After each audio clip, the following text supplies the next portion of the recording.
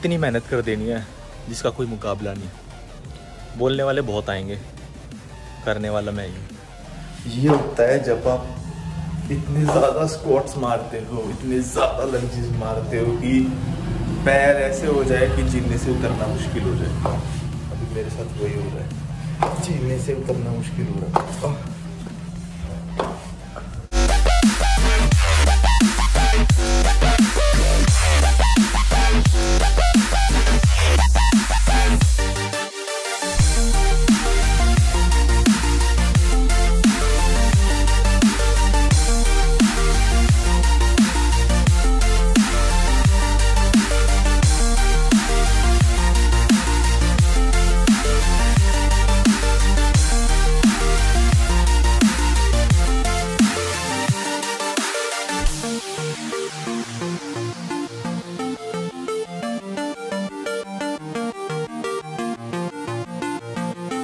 ऐसी ट्रांसफॉर्मेशन करनी है कि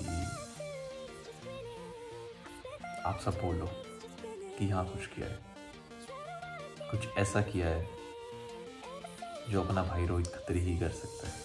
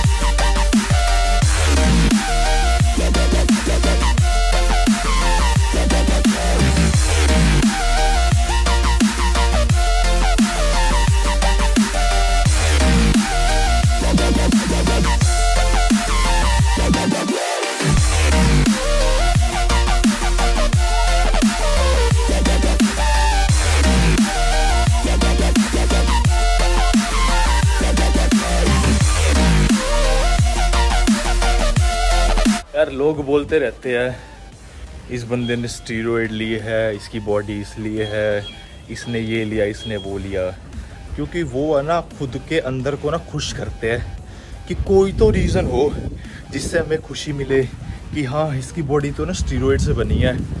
अबे कभी वर्कआउट करी है अच्छे से, कभी डेली रनिंग करी है, कभी डेली रनिंग के बाद तुमने पूरा दो लगातार घंटे वर्कआउट करी है, कभी रात को उठ के डाइट ली है, कभी तुम्हारे पास बहुत सारे ऑप्शन होते हैं खाने के, सिर्फ तुम वहाँ पर वेजिटेबल्स खा रहे हो, ओट्स खा रहे हो, चिकन खा रहे हो।